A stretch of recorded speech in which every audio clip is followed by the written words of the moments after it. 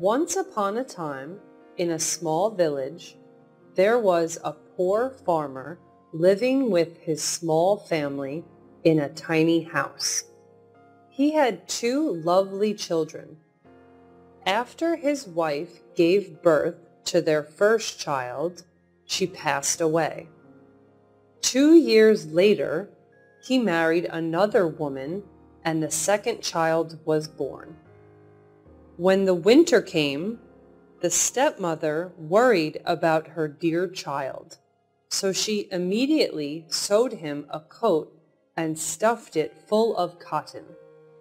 She gave her child the warmest coat she had ever made.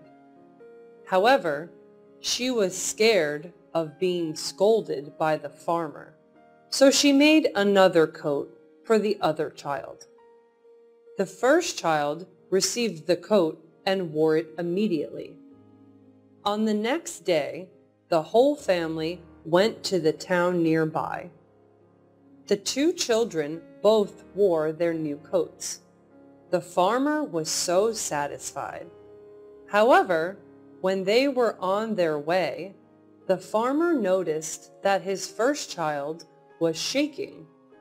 Then he looked at his second child. His cheeks were ruddy and showed no sign of being cold. He shouted, "Why do you keep shaking while wearing a warm coat? If other people look at you, what will they think about your stepmother? Stop shaking." He used a big rod and whipped his child's back with anger. After the first whip, the whole coat became tattered. What fell out of the coat was not the warm cotton, but it was hard and long straw. The father was shocked. He couldn't believe his eyes. He stared at the stepmother. She trembled and couldn't even look at the farmer. The farmer couldn't believe his wife would treat his poor son in this way. He angrily announced that the stepmother would no longer live in their house. However, the first child immediately went down on his knees and begged, "Father, please, don't evict her. If you do, then my brother will not have a mother to live with. I don't have a warm coat, but I can put more clothes on. But my brother, he would lose his mom forever." The farmer was amazed, and he was very pleased.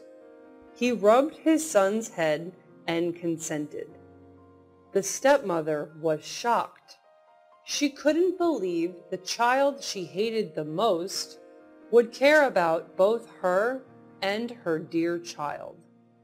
She hugged the kind child, and from then on, she treated the two children the same. One cotton coat for the second child, and one cotton coat for the first child. And in the end, their family lived happily together throughout the cold winter.